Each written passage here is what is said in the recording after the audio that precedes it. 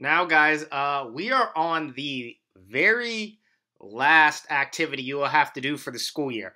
Now, the reason I am ending with Imagine Math is this is a tool that will be available throughout the entirety of summer. So, is it a requirement to do it every day? Absolutely not. I do want you guys to enjoy your summer, but at the same time, students who take advantage of this and work on this fairly consistently are going to be really prepared come next year. So the more you work on Imagine Math throughout the summer, the better you'll be entering 8th grade next year. So it's kind of up to you to determine the level of commitment you want to have with this. But from my perspective and trying to give you guys the best advice, I would do this as often as I can.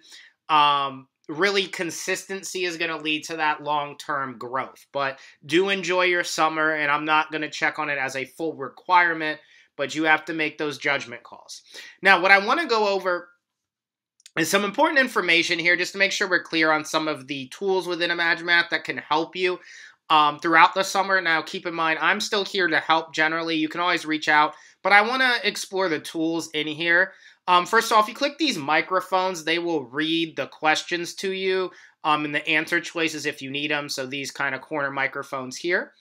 Down in the bottom right, you can switch the language. So if you need it to be in Spanish, you can switch it to Spanish. And then when it reads it out loud, it will read it in Spanish, okay? If you need it on English, English. Now, a calculator will pop up here, and you can click it as needed. If there is no calculator there, the expectation for that question is you do not need a calculator.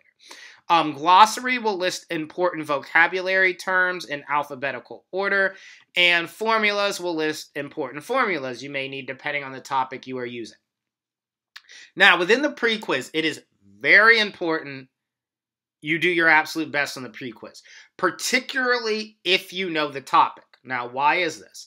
Well, in the pre-quiz, if you pass the pre-quiz, meaning you get, it's kind of a different metric, but you want to get basically all of them right or as close to all of them right. Because if you demonstrate you know it, it's going to skip the lesson for you. And what you don't want to have to do is go through all these additional steps if you know how to do the content. So pre-quizzes are very important, specifically if you see something and you know how to do it. You need to knock it out of the ballpark so you're not spending time doing things you know how to do. Now, if you do not pass the pre-quiz, it is indicative that you do not know how to do that topic.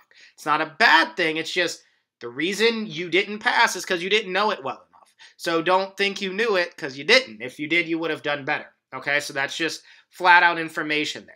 So you'll go through this pre-quiz, and let's say if we passed, we would just go forward to the next pre-quiz.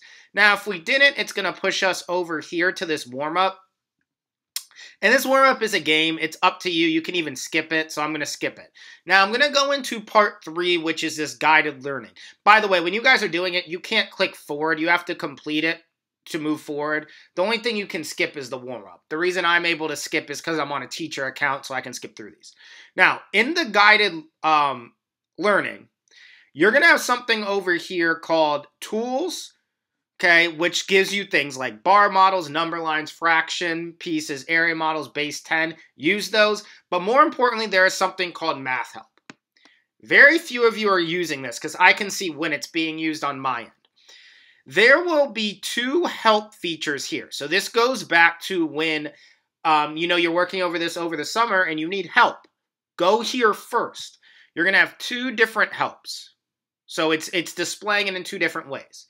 Now the third thing you have is Imagine Math Teacher. This is a live teacher who is there to help you.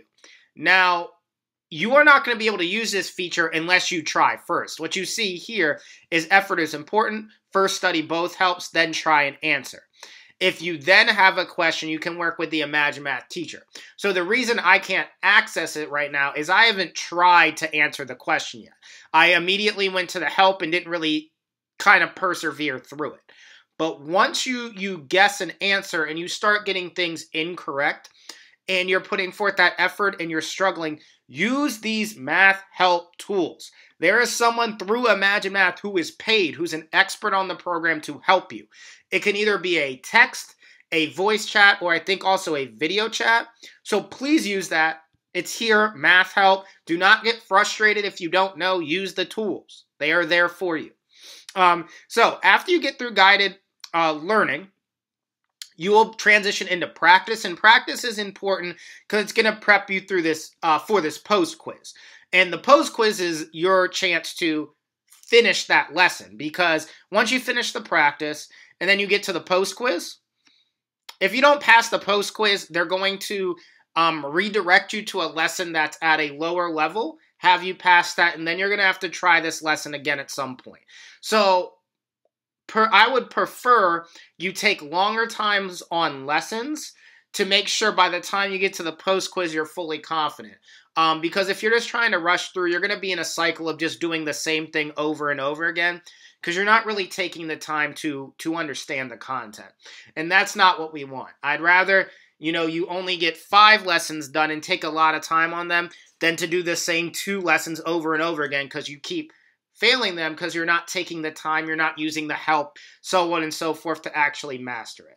But once you have demonstrated the mastery of content in the post quiz, then you will move to the next assignment. So I just wanted to quickly run through the tools and what it looks like from your guys' perspective. Now I'm going to transition really quick so you guys can see what I see from the teacher's perspective in the teacher dashboard.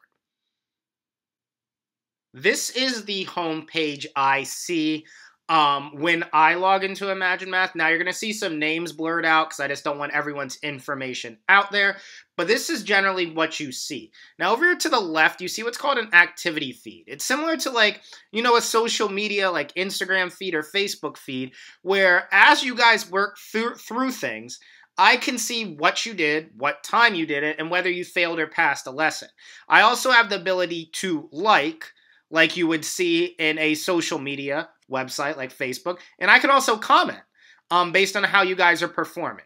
Over here on the right, I see your usage overall as a school. I can also break this down and click the usage tab to look at individuals. And down here on the left, I have the overall leaderboard through the entirety of the program. I can switch this from lesson passed, to think points. And down here we have class goals. Unfortunately, we didn't get to utilize this fully because of what happened with COVID-19. But this is something we talked about in class as well. Now, over here to the left, you will see this reports tab. What this does is it gives me a ton of information on what you guys are doing. So, for instance, if I click usage over here as it loads, I can see the active students in each class, the average lessons, the average time. I can go into each one, and I'm not going to do this now because I would have to blur the whole page, but I can see you guys as individuals and see what you're doing. I can see activity, performance. I can even go over here and look at math time. And once again, I can click this to go into individual students. I can also see things like your mastery percentage, benchmark, student progress. I can also manage what content you guys are seeing as well, and there's leaderboards. You can donate to charities, things like that. But the reason I wanted to show this to you guys is it provides me with a lot of information the more you guys do, which in turn allows me to help you guys heading forward into next year. And allows me to, encourage you guys to stay on track. So this is what I see when I complete the work, when you guys complete the work. This is what I'm able to see. There's a lot of information that comes my way that I can share with you and your parents.